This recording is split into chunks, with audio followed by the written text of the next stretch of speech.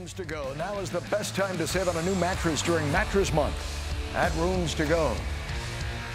The Bell Center in Montreal, Tampa Bay, and the Canadiens meeting for the first time since last year's Stanley Cup Final. We greet you once again from our Rooms to Go Lounge. Dave Anderchuk, Paul Kennedy. You don't think of Pat Maroon as a goal scorer. He has the one this evening. He also scored in the Stanley Cup Final. He's had his moments offensively.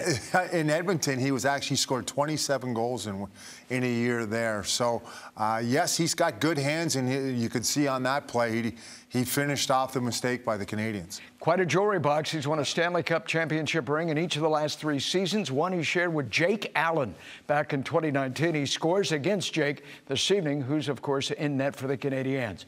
2 our Advent Health highlights, and it's Andrei Vasilevsky early who keeps Montreal off the board. Yeah, Montreal came out flying. The chances, the puck possession they had in the zone, you know, I don't think there were great chances that the Lightning gave up, but they did have the puck in the offensive zone quite a bit, and Vasi had to come up with some saves here. This is Romanov from the point, one of his 9 saves that he had in the period, and then this is the goal. That's Jan Ruda. He's forechecking there. He dumps it in to himself.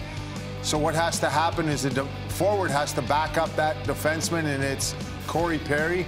He throws it around the boards, and then Belmar tries to control it, and unfortunate Cale Clegg here, he tries to throw it up the boards, goes right off the heel of his stick, and Pat Maroon makes no mistake there, just claimed off of waivers from the LA Kings. That's his debut. Yeah, right? Unfortunate for him. First period. And Maroon makes no mistake. I think it kind of fooled Jake Allen a little bit. He wasn't expecting it, didn't have his pad down, and Maroon's got his 6th of the year. It's amazing how a goal like this can tilt the ice the other way.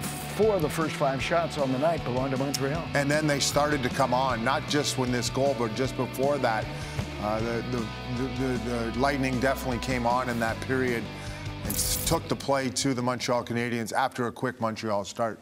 5 months ago tonight, on July 7th, in Amalie Arena, Tampa Bay closed out its series with the Montreal Canadiens. They won the best of 7 in 5. The first 3 belonged to the Bolts with some highlight moments before the captain and Stammer lifted the chalice. Yeah, they win this series 4-1. Vasilevsky backstops them, played every game and every minute of these playoffs in the finals there. He lost that 1 game in Montreal, but then had a shutout in Game 7. This is Game 2. That's Blake Coleman with 2 seconds to go in the second period. Maybe the turning point in the series. What a goal that is. Barclay Goodrow with the feed. He dives out, and then in Game 5, it's David Savard finding Colton early in that game, which ends up being the game winner. As I said, Vasilevsky shuts the door, and the Tampa Bay Lightning go on to win back-to-back championships. A nod to Julien Brisebois, too, for acquiring Savard from the Columbus Blue Jackets at the trade deadline. What a boost he was to the back end. And you have that moment, 17-8. They outscored the Habs nearly 2-1. Carey Price was in goal for every game for Montreal in that series. Yeah, Carey Price could not, control the, obviously what a run for the Montreal Canadiens. Went through the Toronto Maple Leafs down 3-1, ended up in the conference final, beating the Vegas Golden Knights to advance to the Stanley Cup Finals, but came up short. David Savard, who had quite the playoff beard, today gets the championship ring from Julien Brisebois. This was at the Bell Center after the 2 teams' morning skate. He's in the Lightning room, or joined by the Lightning players. And a bright smile on his face as their former teammate. That's quite a ring, is it not? That is so cool for him. And, Julien to go on that trip just because of giving the ring to David Savard and then being there with their teammates.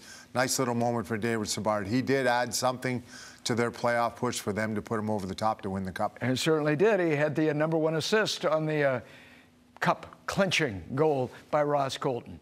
Just ahead, we'll take you back.